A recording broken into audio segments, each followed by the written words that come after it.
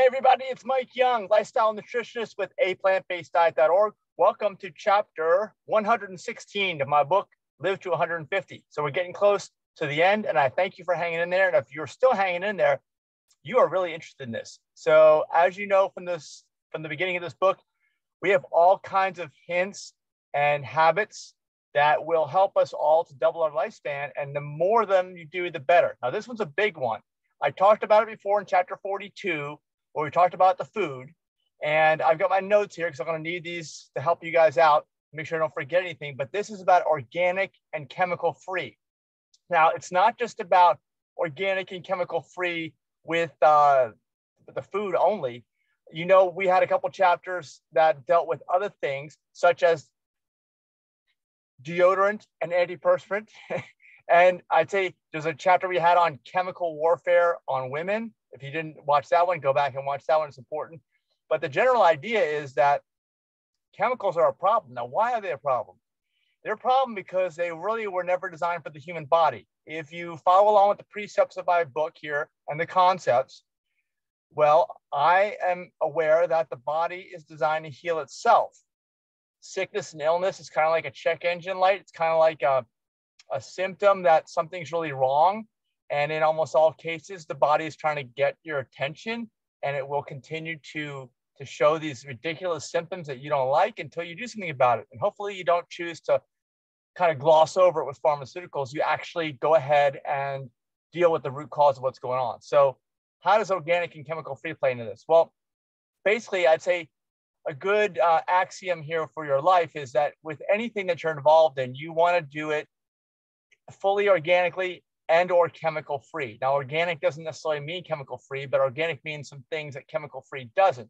For instance, like when you are growing plants in the soil and you're talking about organic produce, of course, in most cases, they're not going to use chemicals, although some specific types of chemicals are allowed under organic, but they're also going to not use chemical fertilizers. They're going to actually have real soil that's required to grow the plants. Because with a lot of the agricultural activities today, you don't need any kind of quality of soil at all.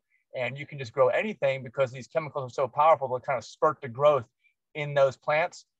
And it just kind of screws us up as humans in certain ways, all kinds of unintended consequences, basically. So, all right, what is the difference between eating chemical and eating organic?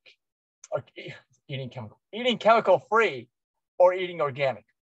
Well, I'd say, like I said, some chemicals are allowed in organic. So what we want to do is we want to have you grow in real soil without chemicals. Ideally, it's totally chemical free. Now, in a lot of, if you've ever grown plants, you know there's a lot of different facets to go along with this. We also want you to grow them outdoors. I've talked about this in previous chapters. We want you to use the real sun that's out there. It's up there, and it's not indoors. I'm indoors right now. Actually, there's no real sun. I've got artificial lights lighting me up here.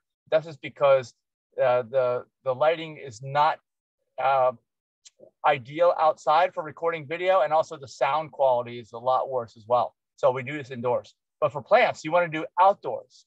Indoors is an okay compromise if you can't get good quality produce locally where you are. You know, indoor vertical farms are becoming very popular these days, and they definitely have a purpose. But I'd say that the big thing is you want to make sure that they're grown without chemicals and in real soil, because chemically grown plants are going to have a much lower nutrient density than organic plants. You know, basically, we can't say for sure exactly how it's going to work, but you're going to get less. We want you to do the best you possibly can. That's why I'm going to have a chapter coming up here on growing your own food, but we'll get into that more in the future chapter. So what about, you know, basically what's wrong with chemicals? What about GMOs? And what about things besides food? Well, chemicals in general are mostly cancer causers. They're mostly carcinogens. They're really set up as labor-saving devices for people, and they do save a tremendous amount of human power that doesn't need to be invested in different things. But the question is, are they necessary, and do the positives outweigh the negatives? My view is that with the chemicals, you want to eliminate the chemicals down to zero if possible. Because as long as we're going to be mindful and we're going to work on the habits that you need to work on in order to have a long lifespan and a fun, you know, exuberant life, not boring and not full of pain, that we want to minimize those as much as possible, because those are the cause of a lot of those issues, are actually from the chemicals themselves. And so it just so happens that putting that little bit of extra work into doing something so you can do the chemical-free way is actually going to help your body. Your body's designed to work, as we've talked about in this book. So for other things, we'll talk about this in a second, but GMOs. What about GMOs? Well, if something's organic, it's automatically GMO. Genetically modified organism is the term, and it's kind of a middle ground between, it's funny, they call it conventional now. Conventional is stuff grown with chemicals that can use GMOs. Non-GMO can be grown with chemicals, just not certain ones that only work on the GMO plants. And then organic doesn't even allow GMOs. So when you go organic, you're not getting GMOs. So I just want to throw that in there. You don't have to worry about it, because you're not going to get those if you're eating organically grown plants.